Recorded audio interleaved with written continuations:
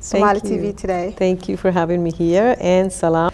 Well, I am from origin, from Puerto Rico. I was born in Brooklyn, New York, but my parents came from Puerto Rico. And but my parents took me back to Puerto Rico when I was 7 years old, so that, and I was there until I was 16 years old, which made me forget all my English. So I had to start all over again in my English at age 16. My first language was Spanish. And it was a few years before I was able to learn English again. That's nice. And what is it that you're running? I'm running for State Representative, House District 62A, which is Lake Street all the way to 94, and Lindale all the way to 55. And that's South Minneapolis? That is kind of sort of Midtown Minneapolis, Phillips neighborhood. Okay. Basically. And what is the issue that you are campaigning for? I'm campaigning.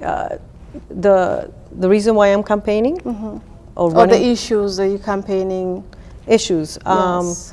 Well, I'm basically focusing on education reform, education equality, and skills training, because not everybody's going to want to go to a 4-year degree, and sometimes they just want to study something that's a vocational, to teach them some kind of skills, and also immigration reform. I know that's a federal issue, but as a state, there's a few things that we can do, and there's a few, not just a few, there's a lot of things we can do as a state to help with these immigration reform, and I'm passionate about that because I live with immigrants every day. Okay. And I consider myself, even though I'm American, I'm also an immigrant too. Absolutely. So, if you get elected, what is the things that you're going to help with the minority people, like Latinos and Somalis? It depends what you call minority, because if you look at this, at the population statistics here in the district I'm running, the minorities are the majority, pretty much. But what are things I'm going to do? I'm going to listen to their voice. I'm going to represent their voice. I'm going to be their voice, pretty much. I want to see some change in the education, business growth. I want to see some change in immigration. Maybe perhaps with the immigrant community, working closer with them in ways, and listening to them and seeing in which ways we can help better their situation as immigrants here, and integrate them into the community in a way that they feel more welcomed, and that they can live with dignity. Absolutely. So let's say if you become elected, and would you do everything you say for them? Oh yes. Well, one thing about me is I've never been a politician. So I'm just a concerned citizen. I want to run because I know you haven't asked me this question, but I think I should say it, that the reason why I want to run is because I have a heart for the people. I've heard their cry.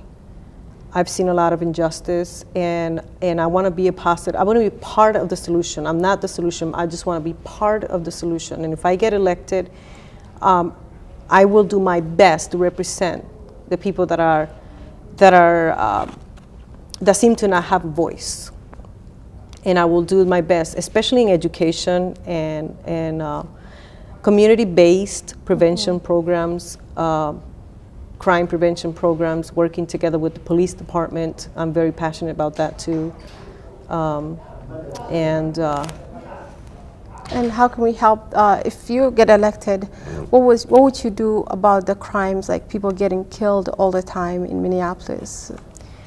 One thing that I think will work really well is black clubs. Getting the whole city of District 62A involved in black clubs, together with the police department, and just working with them, and getting to know your neighbor. Because when you get to know your neighbor, then you know what's happening, and you're able to help the community in a better way. With this, if there's a crime or there's something happening, we're all united, and where there is unity, there is the strength, you know. And I think that's one of the ways that I really would like to, like the National Day Out, that night out, that would be a good way to start. Getting to know your neighbors, getting to your community, and I'm an advocate for that. So, so tell us more about the campaign, about how do, like, how do I put things together? Let's say, in Minneapolis, there's a lot of community lives there. Yes. And a lot of minority, like Somalis and Latinos, and they probably, all of them need help. Some will say housing and jobs and stuff like that. Yes, yes. So how would you help them? I mean, I don't have I'm not the answer to all the problems, but I want to, there's ways, there's ideas, there's things that could be done. And one of the ways that I find out very, that can help is listening to the people, listening to them, what they're going through, and trying to get some positive solutions, some solutions that will help the community live in better neighborhoods, and with the dignity that they deserve. And I'm not understanding, I don't know if I'm understanding well your question, but in terms of, like, I'm not here coming like a messiah. I'm coming here as someone who is part of the community, and I just want to be part of the solution. And one of the things I want to do is listen to them, and like I have been, and I've gone through the same things that they've gone through. I can identify with everything that they're going through. So I know some things, but I don't know them all, and I want to listen to the community, and I would listen to them and find out ways together, as a community, together.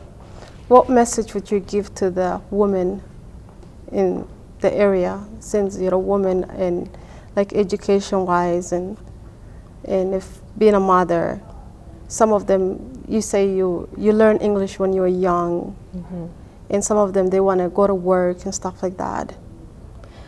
Nothing is impossible. They can study. There's ways. Today's there's so many ways you can study. If you have kids and you can't find a babysitter, there's always online courses. There's just a way. My advice to women is, you can become what you want to be. Your dreams in the United States are going to happen if you just believe in yourself. And I think, in my case, you know, I had to believe in myself, and I have to believe in myself every day. And you're going to hear voices that are going to tell you otherwise. But my advice to them is also, you know, let me know, let us know, let the people in government know what your struggles are, so we can come together with a plan to help you. So are you running, like, how, Republican or Democratic or independent? I'm independent. Okay. Yeah. So can you tell us a little bit about the independent? Independent, what do you want to know about? Like if some maybe don't know, like when they say independent, they hear in the Democratic and Republican. Yeah. So they might not. I've been finding out that people are more ready than ever for something different, especially in our district. Okay. At least the people that I've been talking to, I've heard only positive things when I tell them I am not from this side, I'm not from this side, I'm just for the people. I just want to be real. I'm not even a politician, I'm real, and that's what I want to be. So like I said before, I've never been a politician. I'm just someone who's concerned for what's going on in our community, and I want to be part of the solution. And I don't know it all, but I'm learning, and I want to hear. I want to listen to the people. Absolutely, that's good. So what would you leave? What message do you leave right now? What message would you tell everybody? Well, I need your vote. I need your support. I have a fundraising coming up now on the 17th in Maria's at 6 p.m. And I invite you to come this Thursday and support me. You can go to my website, vote4cologne.com, and make a donation and contribution and participate in the PCR program, which you will get reimbursed if you give $50. You can get reimbursed if you're a citizen, and if you're a married couple, you can get reimbursed up to $100 if you're also a citizen. But you will be able to contribute to this campaign. I want to be a voice for you, and I need your support. Thank you. It was nice having you here today. Thank you for having me here. No problem. And happy Ramadan. Thank you.